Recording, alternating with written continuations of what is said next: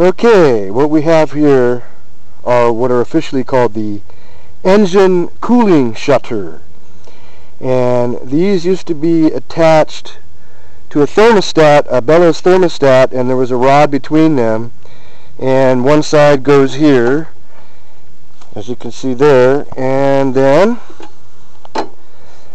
the other side went there, and there was a rod that went between them.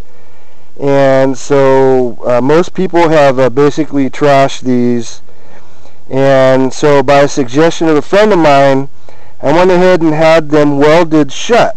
See, these are welded shut, or open I should say. They're welded open, and what it comes down to is that your head will be guaranteed to have a flow of air going on them. So a lot of people abandoned these and took them off altogether, and yet there's still a need to have the air go directly on the head more than on the actual pistons themselves. So anyway, I got these for like 30 bucks, and they were all rusty and old.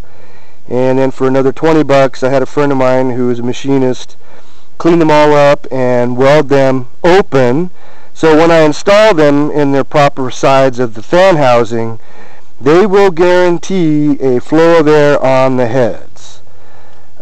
Some people said, oh, you could have just kept the old rod and wired them open. But I decided to go ahead and get them cleaned up really nice, make them permanently open welded, and then I install them and put the fan housing on, and I don't have to think about it. I know they are in the open position and that my heads are getting all the air they need.